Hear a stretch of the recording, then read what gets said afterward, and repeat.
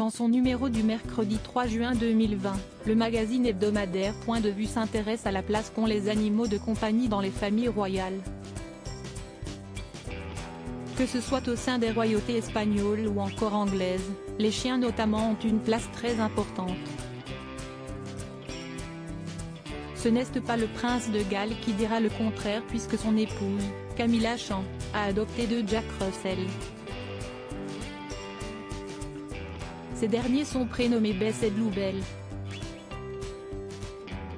Le duc et la duchesse de Cornouailles aiment tellement les boules de poils qu'ils visitent fréquemment des refuges pour animaux et posent régulièrement avec leurs compagnons à quatre pattes.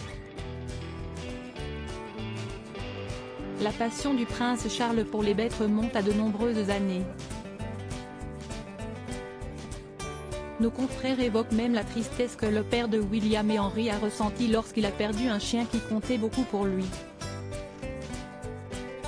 En effet, en 1994, lors d'une visite au château de Balmoral en Écosse, résidence estivale de la famille royale britannique, l'un de ses terriers préférés répondant au nom de Pou a disparu. Une famille royale fan des chiens décidait à le retrouver coûte que coûte. Il avait même proposé d'offrir une récompense à celui qui mettrait la main sur son fidèle ami canin. Malheureusement pour lui, le prince de Galles n'a jamais pu le retrouver, à son plus grand regret. Les chiens font partie intégrante de la royauté britannique et ce, de génération en génération.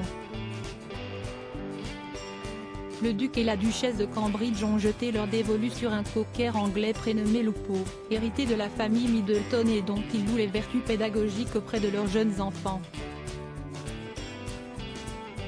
De leur côté, Meghan Markle et son mari ont agrandi leur famille avec un beagle et Guy un labrador noir.